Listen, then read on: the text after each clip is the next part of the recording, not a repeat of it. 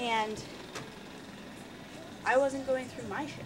And I mean, the resentments, like I had resentments because he was making me help him go through his shit. And so I kept saying like, oh, I didn't have time to go through my own shit. But it's like I didn't make the time to go through my own shit. So I realized one day that it's the best way to help my dad is to do my own work, which is work that parallels what he needs to do, and like lead by example and be disciplined in that work, because that's what I'm asking him to do. So how can I ask him to do it if I don't do it myself?